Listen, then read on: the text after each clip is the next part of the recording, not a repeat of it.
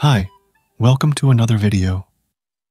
So, OpenAI recently launched Deep Research.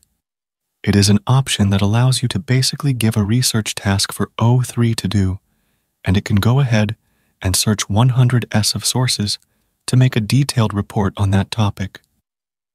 They claim that it can create a comprehensive report at the level of a research analyst, which is quite awesome. But Deep Research is only available for pro users, which costs $200, and you can only use it 100 times per month, which is hellishly expensive, and you'll still be limited. Another thing to mention is that Google also has a product with the same name, but it works with Gemini, and actually came before this, and OpenAI still named it this, which is a little interesting for sure. And if you look at the interface, then it is quite similar to Deepseek's thing as well, which is also a little interesting. But, as with anything, multiple open source options for it have hit the market, and one of the best ones that we now have is by Browser Use themselves, because they have now upgraded their Browser Use Web UI to include a Deep Research-like feature that allows you to use it just like OpenAI's Deep Research. And you won't even need to pay a cent by using something like Grok's R1 or even Gemini 2.0 Flash. It does everything directly in your own browser, and you don't need any search APIs or anything like that, which makes it super good to use. It also uses multiple collaborative agents for the tasks, which means that you'll generally get some cool results with it. For the best results, they recommend that you use a reasoning model from the likes of Deepseek's R1, Flash Thinking, or even O3 Mini. So, let me tell you everything about it and how it all works. But before we do that, let me tell you about today's sponsor, PhotoGenius AI.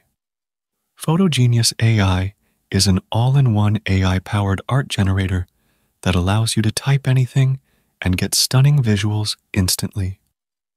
PhotoGenius AI gives you all kinds of image generation models in one place, whether it be Flux, Stable Diffusion, Kandinsky, or any image generator model that you can think of.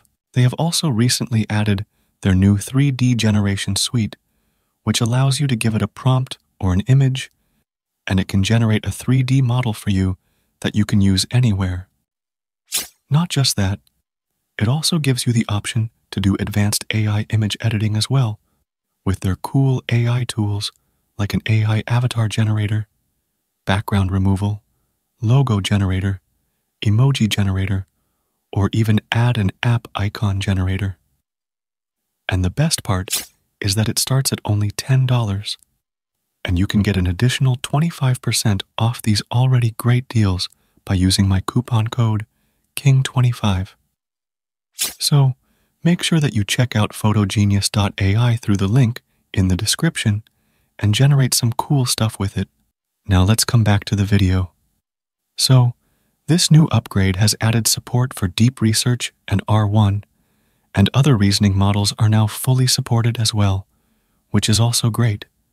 Now, what will we be using with it? Well, if you are looking for free options, then you can use Flash Thinking, which is great to use and also free, or you can also use R1 Distill via Grok or Cerebras. But Grok and Cerebras have a token per minute limit, which is something that I don't like, because most of the time you need to allow it to generate long text. Instead, I've been using Samba Nova with Deepseek R1 Distilled Llama. So, I'll be using that. But you can also use Gemini Thinking if you prefer. Or you can also use O3 Mini or anything else like that as well. So, that's also great. Now let's just set it up and let's use it as well. So, to set it up, you have two options. The first option is to use it fully locally, or you can also use Docker as well.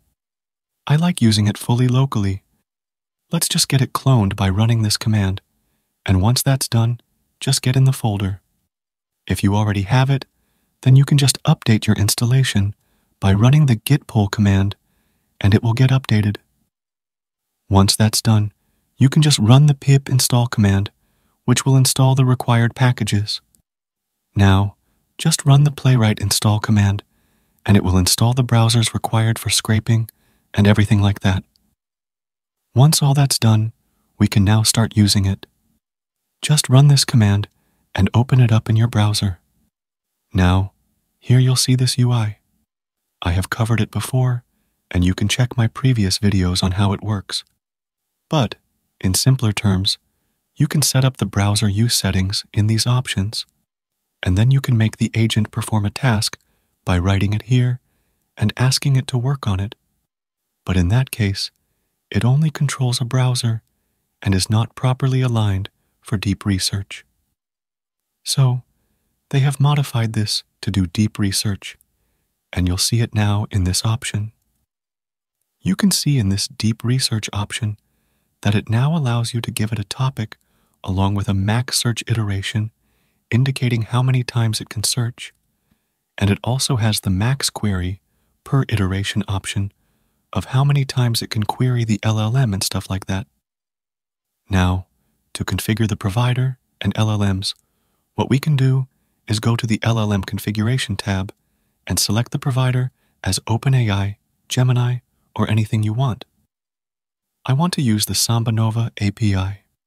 So, what we can do is choose the provider as OpenAI, then put in the base URL, then input the SambaNova API key, and then provide your model name as R1Distill, which is generally this. So, just keep it like this, and once done, we can now start using it. Let's just go over to the deep research option, and here we can ask it to do some research. Let's ask it to create a detailed report about Deepseek R1, and let's send it. Once we do that, what you'll see is that it will perform some Google searches at first, and if we wait a bit, then you'll see that it will open up a bunch of Chrome windows to process multiple articles at once, and it is actually quite amazing to see. It seems like a proper researcher doing its work, and it doesn't cost any API or anything like that, which is great to see. Anyway, if we wait a bit for it to process, then you'll see that it's now done. It closes everything, and now we have the final research report. You can see that this is a properly detailed report that covers every detail of each thing and everything like that. This is how it works. You will see varying results when using different models, and it depends on what you like best. It doesn't cost even a cent if you use the correct models, like Gemini Flash or R1Distill, as in my case. It's a fully free and unlimited alternative to OpenAI's $200 Pro plan, which is not only expensive, but also limited to only 100 queries a month. So, this is surely a good alternative. It also doesn't require you to use any kind of search API, which means that it doesn't cost you any money on the expensive search APIs. So, this is something good for sure, and browser use has really become something really good now, with a ton of features. Overall, it's pretty cool. Anyway, share your thoughts below and subscribe to the channel. You can also donate via Super Thanks option or join the channel as well and get some perks. I'll see you in the next video. Bye.